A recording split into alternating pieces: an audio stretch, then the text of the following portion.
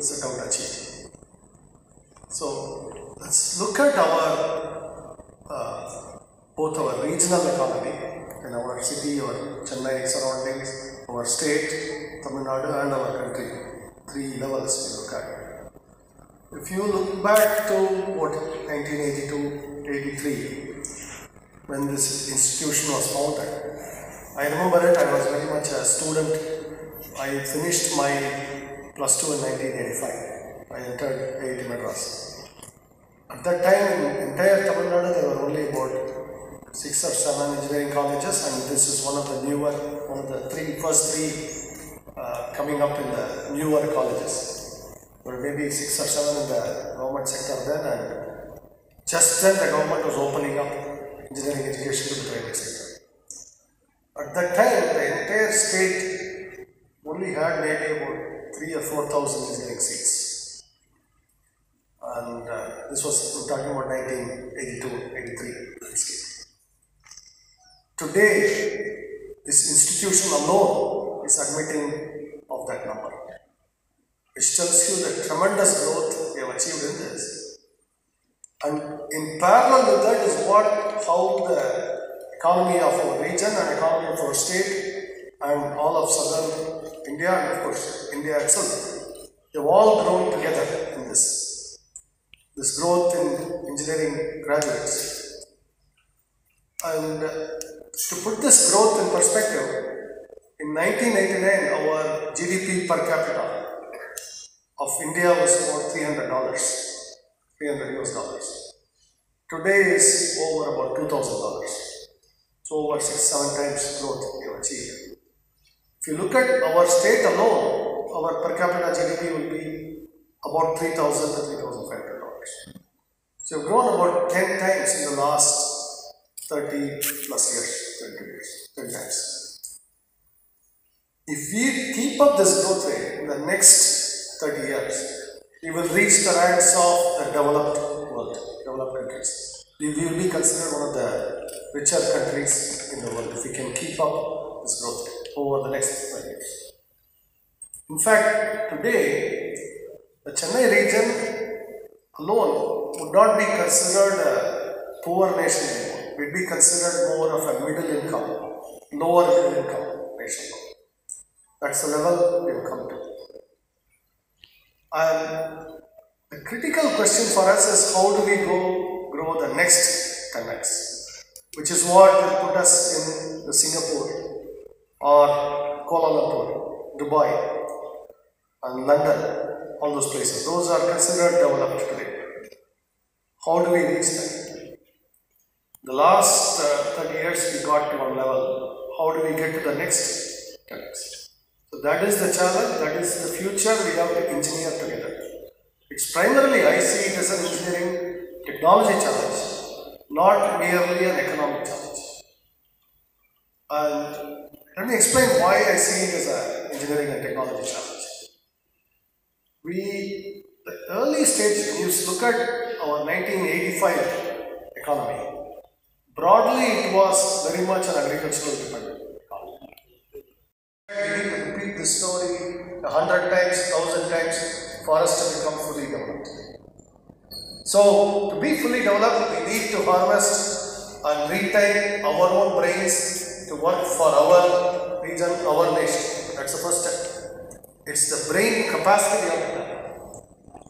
In order to do that successfully, we have to also take up challenging projects. It's both, I'm going to call it two-sided problem. There is how do you engage and employ your own talented people. Second, how do we create all the technologies we ourselves want to consume? And I talked about the talent that we are creating in our country. Even today, so much of the talent is leaving our shores. That is the reality of our country. Still, so much of our talent we create is going abroad. So how do we retain the talent?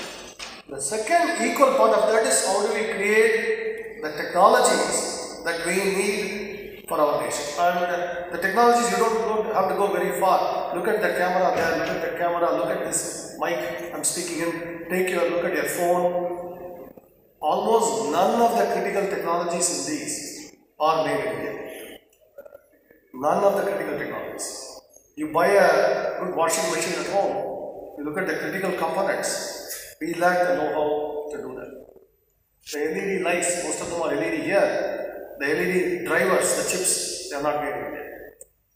So, with so many engineering graduates we produce, our state alone, more than 2 lakh engineers are coming out every year. And these engineers are working on all these complex technologies, but they are not working in India often. When somebody works on very complex technology, most often they are doing that work abroad.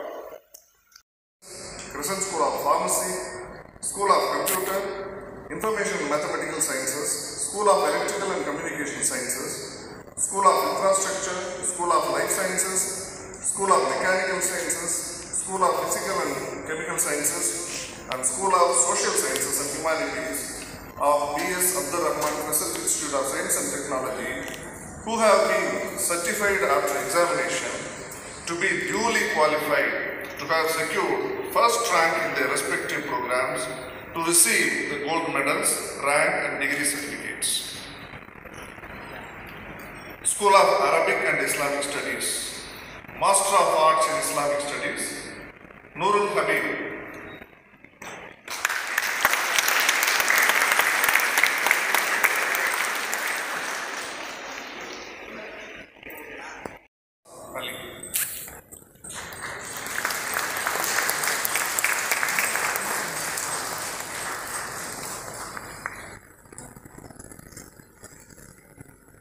Bachelor of Arts in Islamic Studies, Shamsia Begum.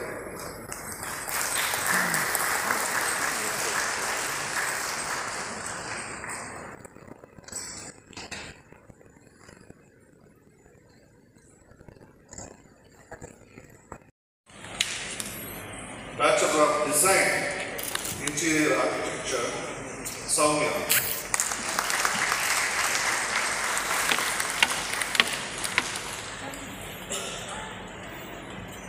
Crescent School of Business, Master of Business Administration,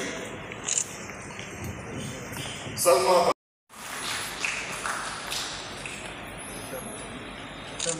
Postgraduate Diploma in Management, Uma Maheshwari.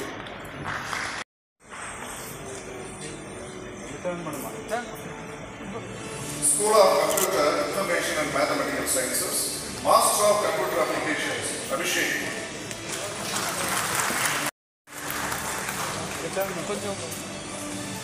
Master of Science in Actuarial Science, Rahman.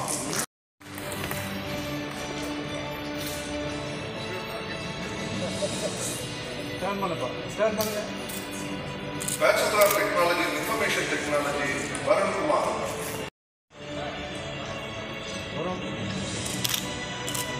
Bachelor of Computer Applications in Cloud Technology and Information Security, Swati.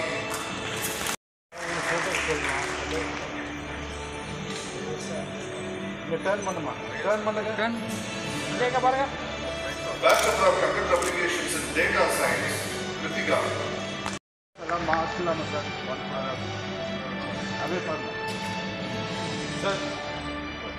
Bachelor of Science in Computer Science, Chandrasekhar.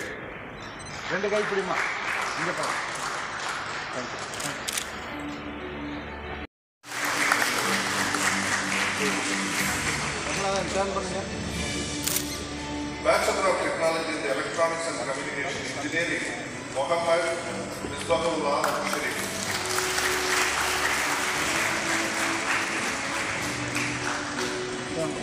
Bachelor of Technology in the Electronics.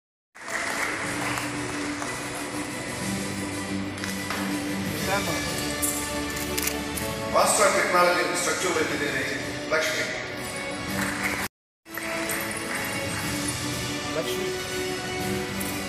Bachelor of Technology in Civil Engineering, Rahman.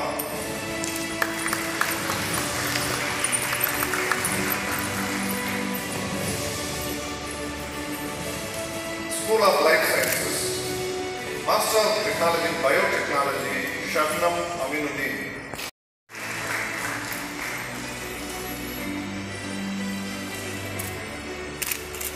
Master of Science in Microbiology.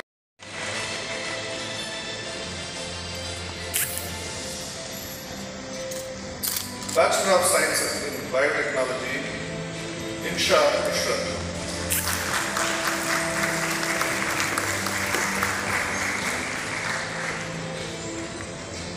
School of Mechanical Science, Syed Anwar.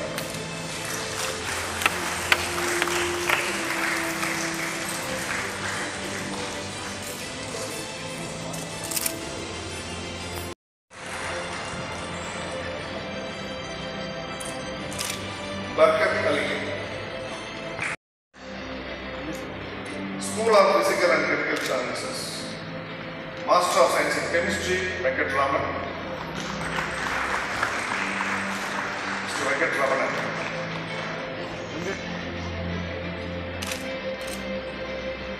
Master of Science in Physics, Varadarajan.